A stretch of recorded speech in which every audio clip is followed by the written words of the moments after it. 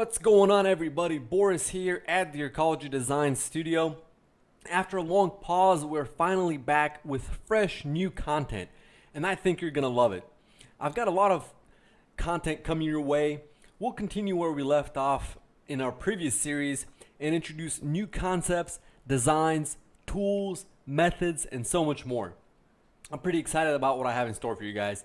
But for now, let's jump right in. This video is all about tools that we will use to create Java-based applications.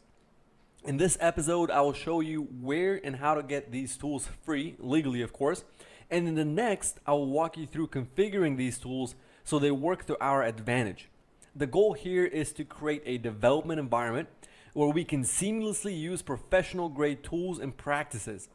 We're going to use this environment to explore concepts in computer science, develop algorithms, and create web-based applications. So here are the tools that we will use throughout our upcoming tutorials.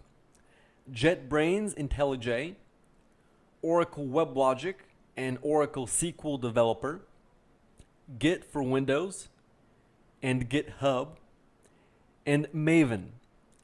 Optional tools are NetBeans and Eclipse.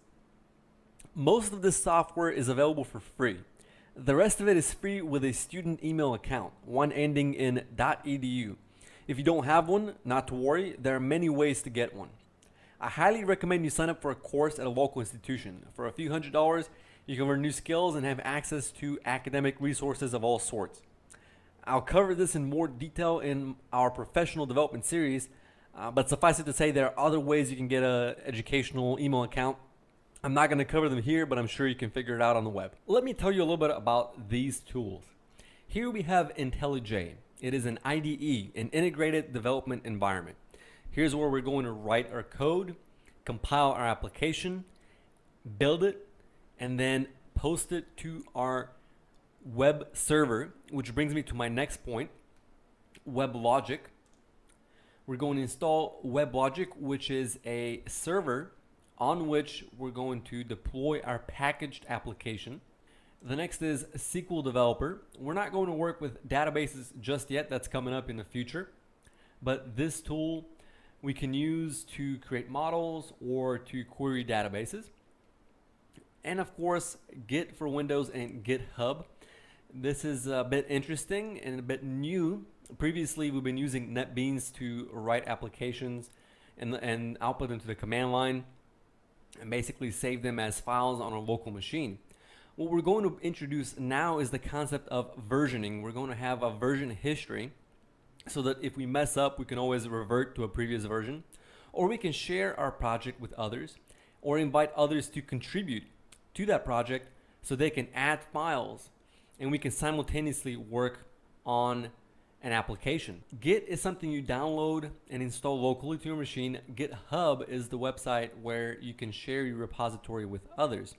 And you can also make changes and contribute here as well. And we'll cover this concept in more details later. Maven, I'm going to cover Maven in a separate video. For now, suffice it to say that it is a build tool. It's a process through which we can build a Java application. And there's many different ways we can do this. There is Ant, Apache Ant. There is Apache Maven. There is Gradle. And there's a few others. There's tons of ways we can build our application. I've chosen Maven because of dependency management. And it does a lot of things automatically for you. Let's go back to IntelliJ IDEA and see how we can get this application. This is not a open source or free integrated development environment. This we have to apply for this, and as you can see here, all you need to apply is to be a student and have access to your student email address or a valid ISIC card. I'm not sure what an ISIC card is. I did have a .edu email, so I use this. And you can apply now and then download the tool. Once you download it and then initialize it, you're going to see this screen. But first, let me tell you about how to register this tool. So you're going to sign up with your educational email, and then of course they're going to ask you to confirm it. And then once you confirm your email, you'll have three different options. One will be to enter a license key. Another one is something else, and then the third one is to register using a JetBrains account. Register with your account using your email, student email, as your username, and then it'll automatically activate the IDE for you. Right then, so we want to come here to the second tab, and we have JetBrains Ide Support. It's a browser plugin for Chrome. There should be one for Firefox. I'm not sure, I'll have to check. This adds even more value to the already powerful IDE that we have with Intellij, because we can edit HTML, CSS, cascading style sheets, and JavaScript live and then see the changes take place before it. There are some videos you can watch and read about this plugin, but it will just integrate our environment, development environment, even further. Let's talk about our WebLogic server. Down the road, this is going to handle a lot of things for us. It's going to help us out with session management and user authentication, passing users' credentials. For now though, what we're going to do is use our IDE to package our web-based application into something called a WAR file. And you can think of this as a zip. Basically, we're going to throw all of the files that our application needs and depends on in the structure that we create for it. Right, all the directories in the right place, all the files in the right place, everything compiled properly. And then we're going to deploy it on this server where people can access the application, the front end of the application, through a URL. So when they hit the URL, the web server will direct them to the welcome page or to the index page. And then from there, the user can make different choices. And then we can introduce the concept of REST services, RESTful calls, representational state transfers, where we can see it here in action on this browser. We have oracle.com/tech-network/middleware/fusion middleware downloads, and then so on. So if we click something else, or if we click a different link, it goes back, it fetches data, and then throws everything on the front end here. We'll cover this a lot more in depth later on. But for now, we want to download this, and what we want to do is click Accept License Agreement. Or actually, before we do this, don't select an option from here. Navigate to where you can see this page. The URL to all of these pages is available down in the description of this video. And what we want to do is click See All Free WebLogic Server for Developer Downloads. Once we click on this, we're going to be taken to another page. And then from there, click Accept License Agreement. Make sure that you have an Oracle account, and then down here we want to select Windows x86 with 32-bit JVM. Installs with Oracle WebLogic Server, Oracle Coherence, and Oracle Enterprise Pack for Eclipse. I like this package the most. Not everybody likes this because it's pretty heavy. It's 1.8 gigabytes, and it comes with stuff that we're not going to use right away. And it comes with some stuff that we might never use. The beauty of this is that we get two for the price of one. Remember when I mentioned Eclipse? Well, Oracle Enterprise Pack for Eclipse comes with Eclipse pre-configured with a lot of plugins. We're going to add some of our own plugins later on when we configure our environments, and we're going to add the same plugins to both Eclipse, which is another integrated open environment, and to Intellij. But we don't have to do anything after we install this package. We're going to have WebLogic, and then we're going to have Eclipse. And all we have to do is double click on the executable, and it'll open up for us and do everything we need it to. Actually, I'm going to use Eclipse to show you how to start WebLogic. It's possible to do it in many different ways. So once you install WebLogic, we'll have to configure it. And we'll cover that in the next video. But there's different versions. There's 10.3.6 if you're supporting legacy applications or applications that are a bit older that have dependency on this specific version. We don't have any such dependencies. We're free to play around with the latest versions and explore in that direction. So we can grab the 12.1.2 WebLogic server. And then I mentioned another thing that we want to get is Oracle SQL Developer, the latest version, and of course have an Oracle account and then accept the license agreement, and the downloads will become available for you. If you already have a JDK, a Java Development Kit, you can skip this and get the Windows 32 64-bit installation. It's a little smaller. Or you can grab the Windows 64-bit with a JDK. It doesn't really matter. It comes pre-configured. And what's going to happen is once you download this, it's going to come as a zip. And once you unzip it, inside that folder is going to be or inside that zip file is going to be a folder. You can extract that folder anywhere. I extract it directly under my C directory, and then from there we can make, let me show you this real quick. Down here, this is the icon for Oracle SQL Developer. And if I right click, and this is a trick for adding icons on your desktop, Windows 8 is a bit strange without the start menu and all that. So we can right click on this, and then right click again, and then properties.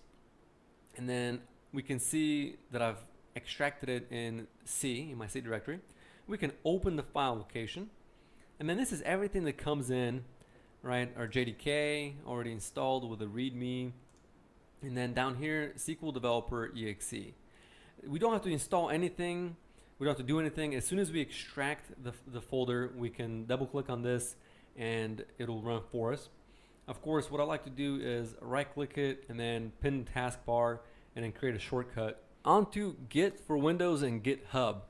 So before we can use GitHub, we need to use Git for Windows. You can download this. First, I recommend you take a look at some of the features of this tool, how to use the git bash command. If you're a Linux user, you should be somewhat familiar with this.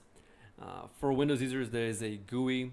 I find it pretty useful. Shell integration, and then you can take a look at the repository, the wiki, and then grab the download and then install it. Just in the next video, we'll cover the installation and the configuration for these tools, and then later we'll learn how to create repositories, push to GitHub online. And don't be afraid to make mistakes. Don't be afraid to screw up. I know a lot of people say, well, what if I make a mistake or ruin my version history? We're just playing around here and making sure that we want to establish a level of comfort with the tool, right? And the only way to do that is to make mistakes. So actually play around and force yourself to make mistakes and then figure out how to recover from that. So what happens if you mess up your version history or delete your repository or things like that? Make mistakes here so that you don't make them down the road, and then we can figure out how to troubleshoot, how to dig ourselves out of certain situations. And we'll see that a few videos down the road, where what happens if we delete our repository on GitHub, how can we push back to it from Intellij. On GitHub, create a profile, create an account, and you can create a repository, play around with it, read more about the commands, look at the help files, take a look at some projects that are in existence. This is the repository that we're going to be using or taking a look at on the sample project that I will provide in the next few videos. And of course, links to everything that we're covering here are available down below in the description. And now on to Maven, the last step. There are installation instructions down here for Windows. If you scroll down a little bit, unzip the distribution archive, and then we're going to have to edit our system and environmental variables. We'll cover this more in depth. For now, just grab the Maven 3.2.3 downloadable, the current stable version of Maven, and ignore the checksum or the signature or any of that. Just get the binary zip. Now, if you see the binary tar.gz, that's a Linux thing. It's basically the equivalent of a zip. Since we're on Windows, or I'm on Windows, just grab the Apache Maven 3.2.3 bin zip. And what we want to do with this for now is simply drop it. Let me open my folder here. Simply drop it in C, right? As you can see, the first folder I have here is Apache Maven. And we can double click on here, look at the README. Let me bring this in here, write some gibberish, read through this, take a look at how it works. In the next video, we'll cover how to configure it. The settings file, that will cover as well for authentication, user permission. If you're using something like Artifactory. Artifactory is a different beast, and we'll cover that several videos down the road. One tool that should get a mention is the noteworthy Firebug for Firefox. Firefox is a fine browser, and it has a lot of tools and plugins that are helpful. For example, up here, download helper and Firebug. So we're going to use this tool when we're debugging JavaScript or CSS, and we're trying to find difficult to narrow down classes when we use cascading style sheet frameworks like Bootstrap. It makes it a lot more easier. We can set breakpoints on some things. We can filter in a lot of different ways.